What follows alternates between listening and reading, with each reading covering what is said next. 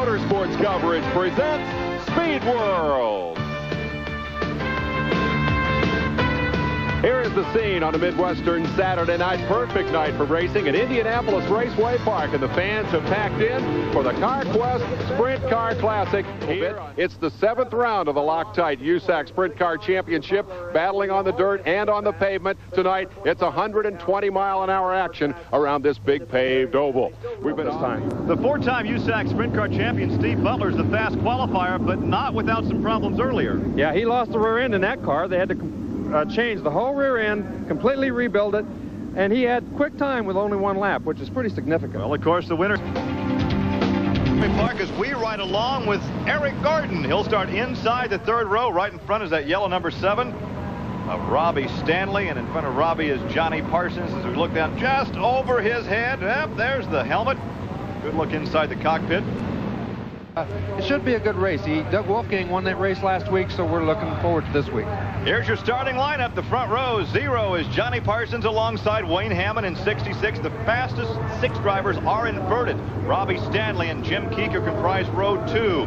The 3rd row will have your 2 fastest qualifiers, Eric Gordon in 6th, and fast qualifier Steve Butler in 69. Row 4, Don Schilling and Gene Lee Gibson. In the 5th row, on the inside, Jeff Bloom outside. Once again, the fastest 6 drivers are inverted, which means your fastest qualifiers will start in the 3rd row. Dave, you have some comments.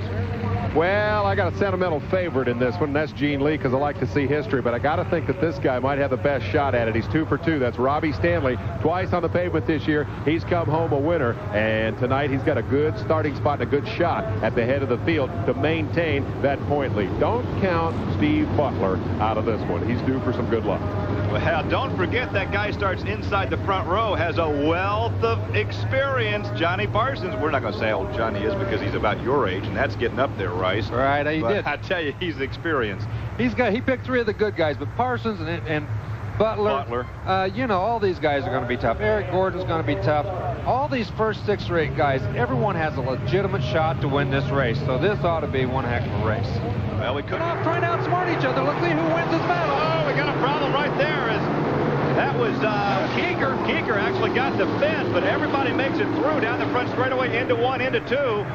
Keeker may have had a problem, though, because he's backing off the pace down the backstretch, and Hammond gets the advantage in the 3rd turn. Parsons is now 2nd. Well, right now, Parsons, he knows this is a 30-lap race. He knows he doesn't want to wear that tire out. He's going to give him a look, but he's not going to use that tire up until he's doggone sure he can make that pass. But he's running fast right now. But look at Stanley. He's doing the same thing. He's running pretty quick right back there in that yellow car right behind him in that 7 car. Eric Gordon in the black car running number 4. He also is running a pretty smart race right now. These guys are going to wait. They're going to try to size each other up before they make any big bad moves here. You're saying it's a little self-discipline right now, a little patience. Well, they've all seen this happen. They've all seen each other go out there, blister tires, do silly things early in the race when it wasn't really necessary. They want to make sure they've got a good, clean, clear shot before they give a guy a shot going around. Now all of a sudden we have a freight train into 1, into 2. Parsons gets a little high. Stanley back there in 3rd. Eric Gordon is 4th, and 5th now is Butler. Everybody's closed in on them. These guys up there in front, they're not going to be able to stay those tires very long. They better start thinking about making a move. Oh, look at this. Hammond gets way sideways. Parsons going to beat him out in there. Had to.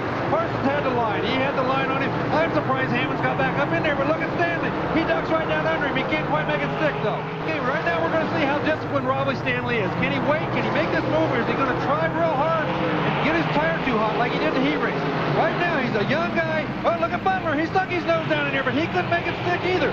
This is a great race, and I think that's Gene Lee Gibson back there in that red car. He's caught up with the rest of them, too. Gene Lee, and then Don Schilling in the black car.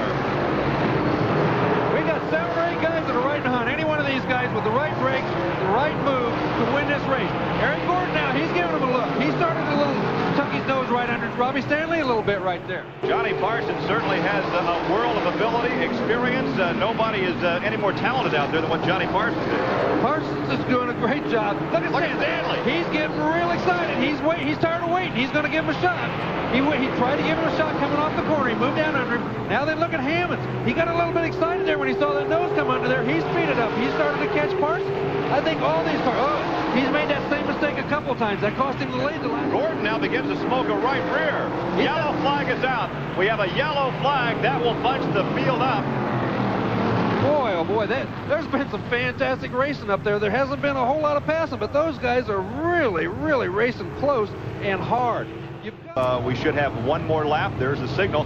Robbie Stanley is second. Wayne Hammond is third. This is going to help Eric Gordon. He had that tire hot. He was smoking that tire, so this may give him an opportunity to come back. 11 laps complete. We've been correct now. Only 11 laps complete. The green flag flies again. We work on lap number 12. Parsons picks up where he left off. Slides just a bit up there in turn 1. Yeah, Robbie Stanley again smoked that right rear coming off there, trying to get a big jump on him. He just couldn't do it. Look how strong that motor is going down the back straightaway. That engine of his looks pretty strong. He gained a whole car length going on Parsons going into 3 right then. He comes up with a little bit more speed. It's going to be awful tough. Oh, look at this battle back here. That's the battle for 3rd, 4th, and 5th. Eric Gordon, the black number 6, he rides in this 3rd spot. And there's Steve Butler, the white 69, a 4-time USAC Sprint Car champion. And there is Gene Lee Gibson in the Aristocrat number 1, the red car. Look how much faster Gene Lee looks in this race than he did in that semi. He looks much, much faster in this race. They went in, they made the changes necessary. Now he's competitive. Bob Ciccone is out of the race for you. Bob Ciccone fits. Oh, a car hard into the outside wall coming out the front straightaway. That was car number 44. David Harrison did a complete spin against the wall and continues on. I don't believe that, Rice. I don't either. There was so much smoke. You can't really do that. Here's our leader, Parsons. And here's Robbie Stanley in second. This is going to be very interesting. Parsons is an old fox. Here we see Eric Gordon in third in the black 6. Butler's the 69 car and the Aristocrat car with Gene Lee Gibson back there behind him, and then Schilling in the 12P car. These guys all are in the hunt. They're all running fast at this point, Gary. All right, we have a green, the restart. Now, can Stanley get him down the first corner? And Stanley smokes the right rear. He hauled her in there. He hauled her in there, stood on the brakes, and that thing almost got away from him. Parsons got a big break right there. If he'd have been a little closer to him and slapped him up the side of the rear end there, they could have both been in big trouble. Keep in mind, they invert the fastest 6 starters on these sprint features, so JP being the 6th quickest had the advantage of starting on the pole. Look at Gene Lee Gibson. He is up to 4th. He just got around Steve Butler. He's up to 4th. He is on the move. He's the man that's on the move at this point of the race. He's working on Eric Gordon. If he gets around Eric Gordon, oh, there he goes. He's going to give him a shot right underneath. No, can't make a stick. He's going to slide up behind him. He can't. You indicated, and as I reminded him on the radio network, he lost a big payday. It'd be nice to see him collect one here. Look at this. We got Butler. He's trying to get back around Gene Lee Gibson. He doesn't give up. He gets past him, goes right back at him. Gene Lee's going to have to get around Eric Gordon, or he's going to have Steve Butler to contend with. Butler's going after him pretty hard at this point. Now, but with that infighting between those 3, the gap opens up between second and third. There's Butler on the inside. They almost get together. Oh, man, is that intimidation or what? Gene Lee, he never moved a muscle. He held right in there, and I don't see how, because Butler gave him every indication he was going to come right out and give him a whack. And Butler got him. Now Butler is on the charge, trying to catch up to Eric Gordon. And Gordon now has closed in on Stanley.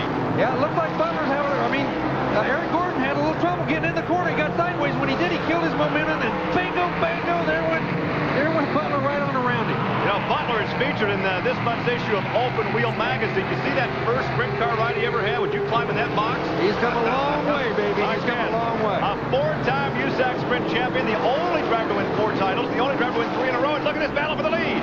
Oh, boy, Stanley tries that move up at 2. That's the same move he got by Wayne Hammond earlier, and he's going to keep trying it, but he can't make it stick with Parsons. He wants to try to pinch that car coming off and get down under him, but it looks like he's getting a little bit loose. He's tried that pinching method too many times. Here comes Butler on the inside.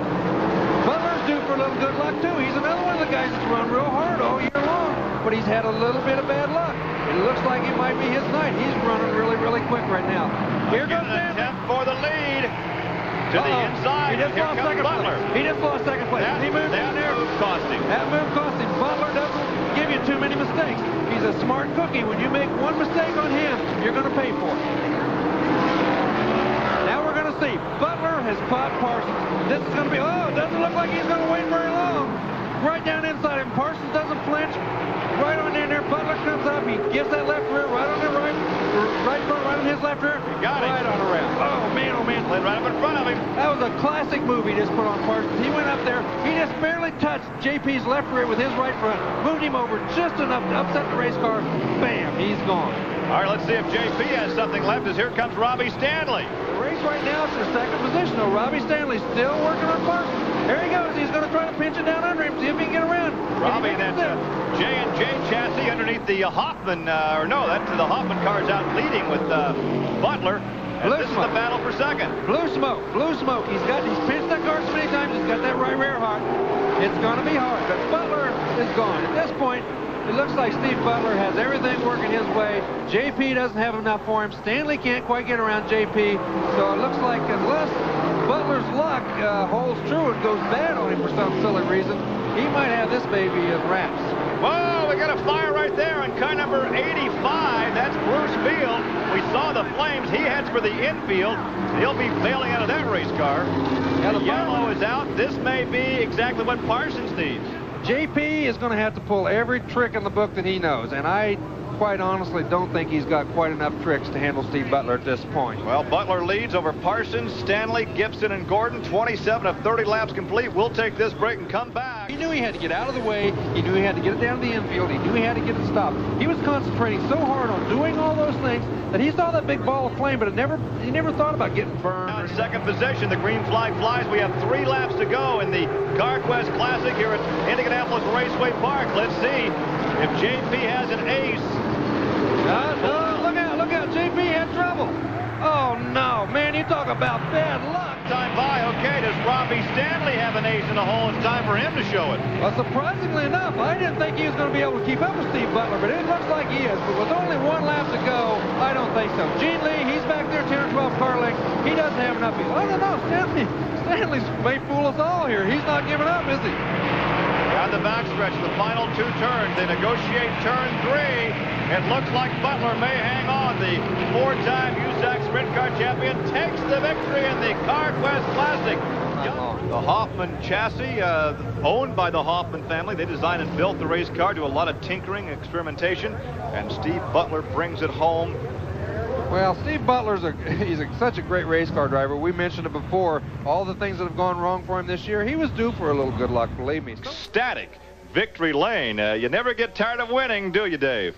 I don't think this guy gets tired of winning. 4-time champion, the only man ever to claim that distinction. And tonight, finally, the thing came all the way home and came out in front. Congratulations, Steve Butler. Thanks a lot, Dave. We've had fast time every time out with this car, and we've broke every time out except tonight, and we won. And I'd like to thank the Hoffmans. They're a great team, and Gertie Engine, Hoosier Tires, National Rear Ends. You know, we couldn't do it without them, but this is definitely the best car in USAC pavement racing. You know, it showed it tonight, and it showed it in qualifying, and I think we're going to get the bugs. You know, when you have something different, you have to work the bugs out of it, and I think that hopefully, you know, you got to knock on wood because racing can bite you real quick, but hopefully we'll get better and better as the year goes along. Well, you know, we were thinking after watching you fast time, as you said, every race set the record at Winchester and then have the car break under you. Tonight, it looked like you had your bad luck real early. Tell me about that. Yeah, we talked about that. You know, we had the rear end break, had to change the whole rear end just before qualifying. In fact, we kind of missed our spot going out to qualify, and then the car jumped out of gear, and we only got 1 lap. And you know, I was really nervous. I thought, man, you know, we're not even going to get in the top 6.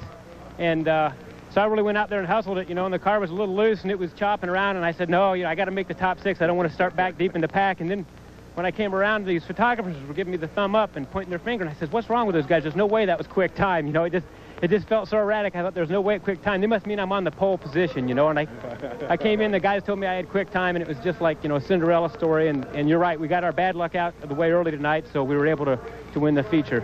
Quickly, tell me about the charge past Parsons and Stanley to get into the lead. That was a pretty good 4 or 5 lap battle. Yeah, you know, this track is hard to pass on, Dave. You know, most bank is on the outside, so when guys try to race each other, they burn their tires up. So our strategy was to hang back and let those guys race real hard and get their tires all greasy, and then go up there and see what we could do with them. And that strategy worked real good because by the time we decided to make our move, they had slowed down quite a bit.